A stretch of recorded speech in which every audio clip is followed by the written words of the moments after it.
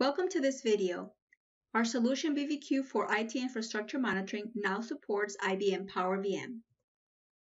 With BVQ for IBM PowerVM, you can lower time to problem resolution, simplify monitoring of your multi-vendor environment, including storage and SAN, and meet SLAs.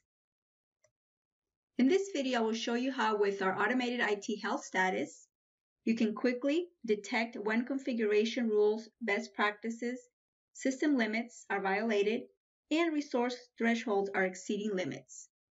Also, with BVQ PowerVM monitoring dashboards that come ready out of the box, you can obtain real and historical performance views. Easily create and share reports with your team and management. This is the BVQ Systems Health Map that delivers a visualization with traffic light colors to help you identify critical issues and gives you thorough visibility of the entire infrastructure, compute, storage, and SAN layers. It is high performant because it uses predefined alerts that are constantly checking all the areas of the environment. Let me show you the PowerVM area. The Systems Health Map focuses on checking for configuration best practice violations. These checks can help you ensure the PowerVM environment is ready for dynamic operations. One example is the RMC check. This feature needs to be enabled in order for live partition mobility operations to run effectively. It will list the components, the LPARs or virtual IOS that are affected.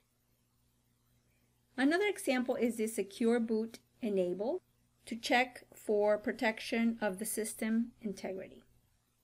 Another use case for the Systems Health Map is to check for redundancy, high availability, and multipath configurations at the virtual fiber channel level, virtual SCSI level, and virtual LAN. It will pinpoint the components that are affected. The alerts that work with the Systems Health Map can be enabled easily. This is a list of the configuration rules that are checked. BVQ's ready out of the box monitoring dashboards offer 3 predefined dashboards. The first one is for monitoring power systems. It gives an overview of the status and configuration settings for the power system, as well as resources, memory, CPU in use by the LPARs, CPU temperature, power consumption. There's real-time and historical views to help you plan for system upgrades or component replacements. This monitoring dashboard relates to the LPAR overview, max core utilization of each LPAR managed by this particular system. You can select a particular system or LPARs.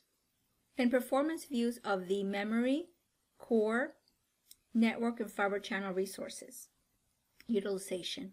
This third dashboard, you can select from a power system or a specific LPAR to see the load on the storage volumes and SAN ports.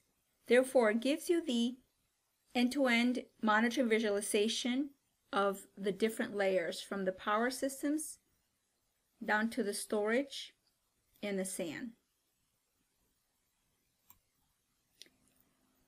BVQ offers several report templates that are predefined. These can be scheduled. The report files can be downloaded or shared via a web link. Thank you for watching, and try BVQ in your environment, or visit us at svasoftware.com.